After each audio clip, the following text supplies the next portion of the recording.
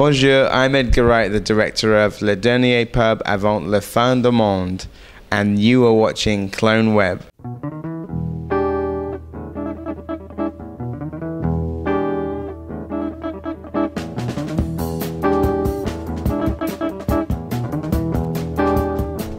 This whole story about the 12 pub, it feels really real and it smells like experience. So from where came the story? Have you lived it?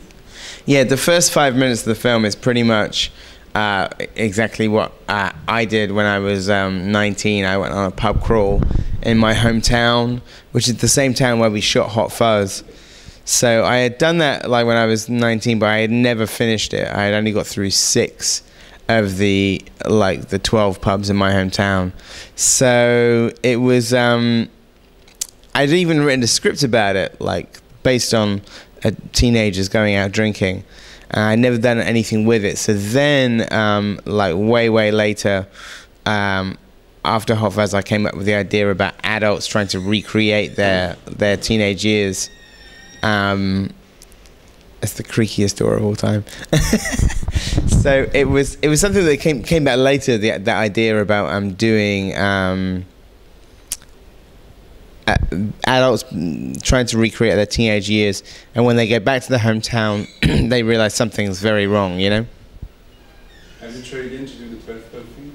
Sorry. Have you tried again to do the 12 pub? No, not since. No, it was. I know I wouldn't make it. When I did it when I was 19, I got through 6 of them, so I know that I wouldn't make it now. And if you have an advice for someone who wants to do it, don't do it. Or if you do, pace yourself. Try and drink a lot of water as well. with these films and the 2 first one, you take genres such as zombie movie, invasion movie into a really British place every time. Is it a way for you to avenge yourself from your country, or is it more something with love? A bit of both. I'd say it's a love-hate thing. I think sort of like, you know, obviously I love my home country, but sometimes I want to cause mischief and chaos. So I think the latter part of it, the kind of like the revenge aspect, is maybe having grown up in quite a sleepy part of the country. My natural inclination is to kind of cause chaos. After watching the film, I just wanted one thing, a beer. So did you encounter any problem about the alcohol issue, any censorship or something? Not at all, because I also think that like in the movie, I think we don't glorify it. Like I think sort of, you know, you've got a character who's got issues, so, you know, not to give too much away, but even in the final scene, I think you know, it's interesting. People either say they really want a beer, or they say they never want to drink beer ever again. So, you know, we don't treat the subject lightly, and I think, you know, people watching the movie are always quite surprised how kind of like raw it gets in places, which is good, as it should be. Okay. One thing I love about the film is the production design of the robots, because when they are dismembered, they look like plastic dolls. So is it a way to do in a human scale what a child could do with his action figures? Yeah, that's exactly what it was. It's the idea that when people get drunk, they start acting like teenagers again. So we wanted to give them their teenage toys in a way, which was that they end up fighting with dolls. They literally end up playing with toys and stuff. So I thought it would be very sort of spooky and childlike to have these robots that rip apart really easily, and they've even got like blue ink blood to make the actors look younger, that they've got like ink all over their hands, like I used to have at the end of every school day. Okay. With Stop Pilgrim and Now on the World's End, you can see that you really love to make fight scenes with martial arts. So how do you approach the direction of this kind of scene to always do something fresh and new? I think in this movie it was good because there was no guns, no knives, like there's no sort of, you know, it's all like most hand-to-hand combat, and also that the villains are not trying to punch, they're just trying to grab like the faces of our heroes and sort of overwhelm them.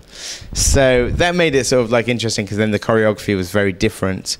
But we also wanted to make it both very choreographed and also kind of snappy at the same time. Okay. Now, how do you prepare this choreography from the script to the set? You know, it's written into the script, and then I do storyboards, and that sort of provides like a roadmap to what the choreographers will then work on ideas, and they'll put together a sequence, and I'll give notes and say, well, this is too long, this shouldn't be in there, like, you know, and then it's basically like a collaboration, really, and then they work on it with the actors. Okay, back at the time of Space, you were geeks with Simon and Nick talking about Star Wars and waiting for the next big project. Now Simon plays in Star Trek, you are going to make a Marvel movie, so you are definitely part of this world. So how is it to cross the line and to be active member of this whole big thing? I don't think it's any different, really. I mean, we still get excited by other films coming out, and it's interesting being in on the process because, you know, I think you realize like quite how difficult it is to make, you know, movies or make adaptations or sequels and stuff. So it's fascinating, you know. And you're still a geek. You can wait to watch next Del Toro's film, or I don't know. Next what? Sorry. Next Peter Jackson movie, or the next Star Wars, or you can. Yeah, sure, absolutely. No, I'm still a film fan. The fact that I'm now working in film doesn't change my excitement for other movies, you know. In every single of your film, you can find what's the kind of dream for a genre director. So after Ant-Man, do you still have dream projects? Oh yeah, absolutely. In fact, a bunch of them are already in the works. There's a script that I've already written that I'd really like to do, and there's like 2 other like sort of film project ideas that I want to do as well. So if you have to do another genre, another a western.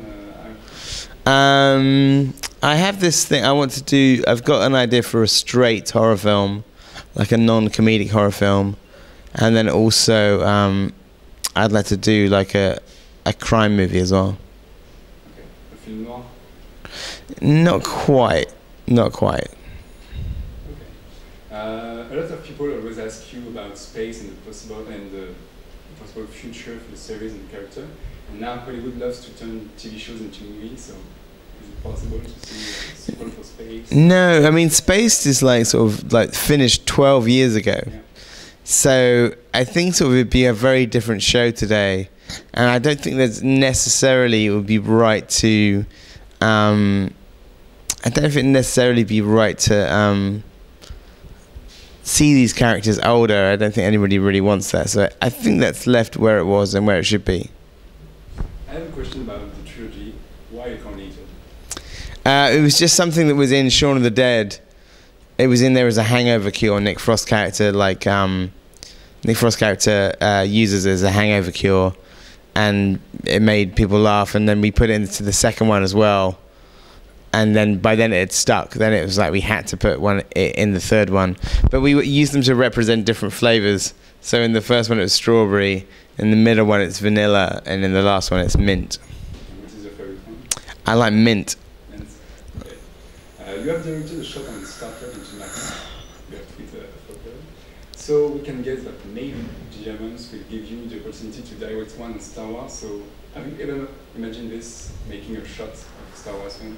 In Star Wars, yeah. I never thought about it before you just asked. But maybe like if I'm in town, I'll try and do that. I'd like to be a stormtrooper. I'd like to just get into a stormtrooper suit. That'd be good. So if you give you the opportunity to make a shot, you prefer to be a stormtrooper? Oh, I'd much rather be a stormtrooper in the back of shot. Okay.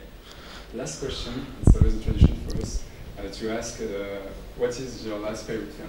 The last film you completely enjoyed? That I saw at the cinema? On TV, on theater. Oh, I really liked Spring Breakers, the Harmony Korine film. I thought that was great. Okay. Thank you very much. Thank you.